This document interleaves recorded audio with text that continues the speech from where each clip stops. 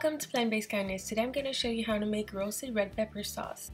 So you're going to start with four red peppers, and you're going to brush them with oil, and you're going to turn them and brush them on each side.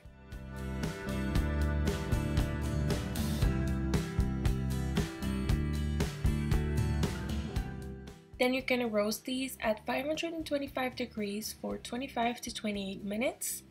Then this is optional, but you should place them in a bowl or a bag to steam them a little bit. This is going to help to remove the skin.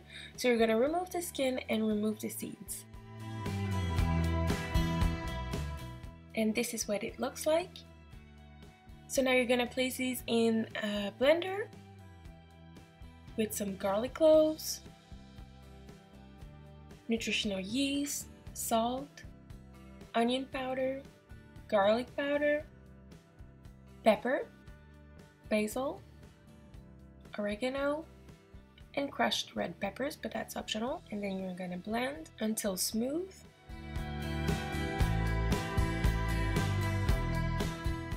And then you're just gonna mix it with the pasta of your choice.